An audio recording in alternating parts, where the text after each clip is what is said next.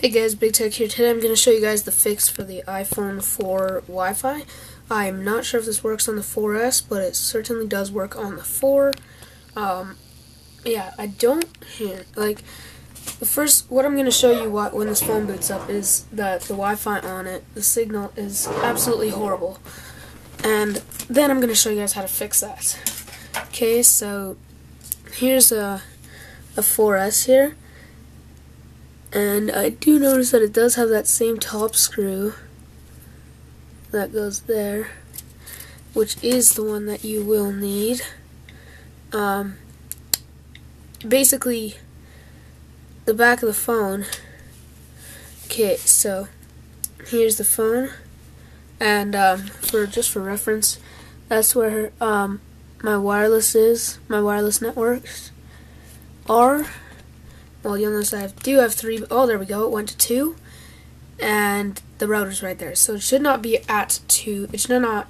There's no reason at all for it to go to 2 bars because the network is right there. And now here, just for example, I'll show you another 4, and these are both 4s there. You can see, and the other 4 has 3, and it always has 3. So, but that one back there, and you'll also notice that this is not a fix for the carrier signal. This is just simply for Wi-Fi, and I know this is a bit of a bad example because they're both showing 3 bars and it looks like they both work, but believe me guys, this one, if I even walk into the next room, it will just not work anymore. So, yeah. Anyways, yeah, so, yeah, there you go, 2 bars, it just showed, and the other one did not drop to 2 bars. Anyways, it's a very simple fix. Alright, let me just, okay, so, first thing you're gonna do, shut off the phone. Now this mainly will happen after you've taken the phone apart. Like, when you first get it, it should definitely not have this problem. This problem, I've only seen it occur in phones that are taken apart or have been taken apart.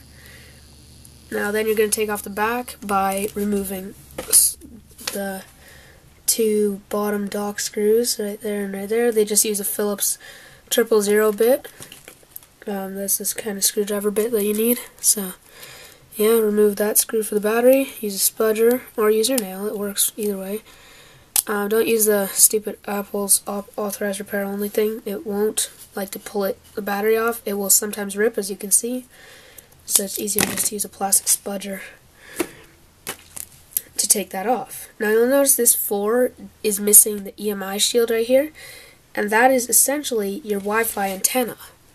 Here, I'll show you what it looks like. This is what it looks like.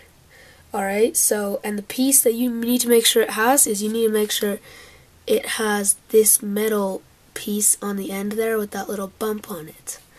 Alright, so that's what you need to make sure it has. Focus.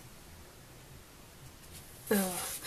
And once you make sure it has that, thank you, you need to make sure that it is in contact with that little piece of silver or golden copper, whatever that is. God, my camera's being terrible today. Anyway, it just needs to be touching that little circle, essentially. So, what we're gonna do is we're gonna go like this. Alright, and then I'll just place the phone down so I can install the screws correctly. That's how you guys can spectate and be able to see that properly. Alright. So, I don't think this screwdriver that I'm using is magnetic, but it's a lot easier if you can use one that is magnetic. That's just a heads up. If you cannot see this properly, switch to 720p if you're not already watching in 720p. It's just really, I get annoyed when people are like, oh, I can't see blah blah blah, and I'm like, did you watch it in 720p? And they're like, no. I'm like, well, most of you guys should be able to run 720p nowadays, considering that the iPod Touch 4th Gen can run 720p. I'm pretty sure No, I know that for a fact. I was gonna say something else. I'm pretty sure that even most netbooks with the crappy atoms can run 720p. Sorry, you guys couldn't see that there. Oh, this is the wrong screw. It's a bit wider. That's for the battery, I believe. Anyways, the main screw that you need to make sure is in is this back one.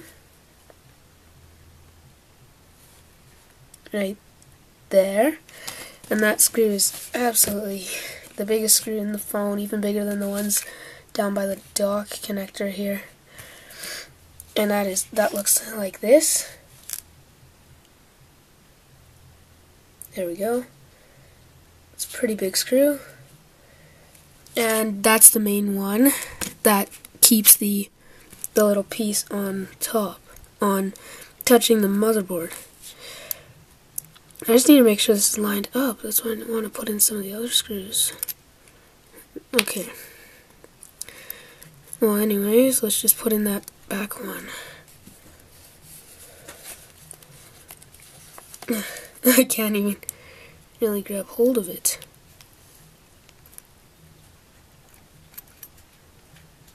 The noise you hear in the background is just my pet Jibbles.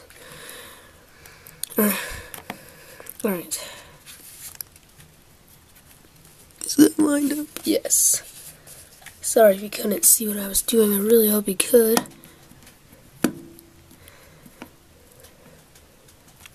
Alright, that's nice and screwed in. Now I'm just going to connect that one just to show you guys that fixes it. And I'm just going to put that battery. I will put the phone fully back together. I know you guys are like, it's statically screwed up, but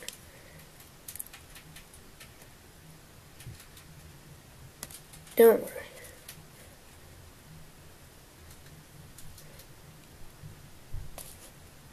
Let's just wait for it to boot.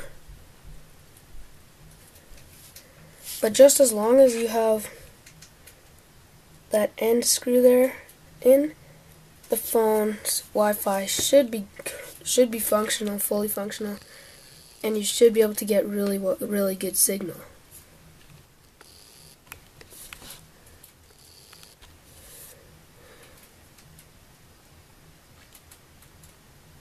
Sorry it's taking so long to start up. I don't know why. It's just, actually this is an 8 gig 4, so that's why it's not only because it's an 8 gig, but because it's got a lot of stuff. You can see it's frozen right now.